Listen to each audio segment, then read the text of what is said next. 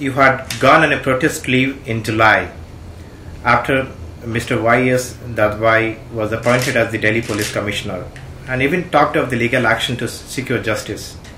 However, he resigned after a few days as Chief of the Bureau of Delhi Police Research and Development after a meeting with the Home Minister Sudershan Patnaik. Would you like to disclose the details of your meetings with Mr. Patil which made you to return to work? That's true. I did get to meet Mr. Patil because I wanted to know what happened, and I have great respect for him because he's a thorough gentleman.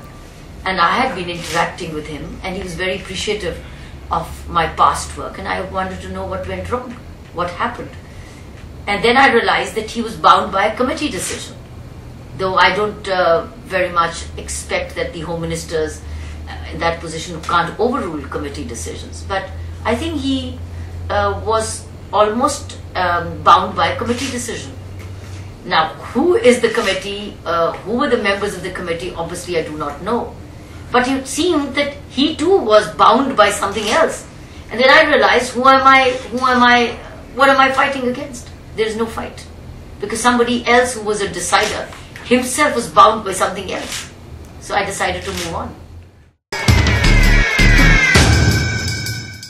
Now, how did he react to your resignation now? No, I don't know. I haven't met him. From anybody you heard that? I have no idea. I've not even tried to find out. I do not know how the Home Ministers reacted, but I do hope that the process is not delayed and my voluntary retirement is accepted soon so that I move on in my life.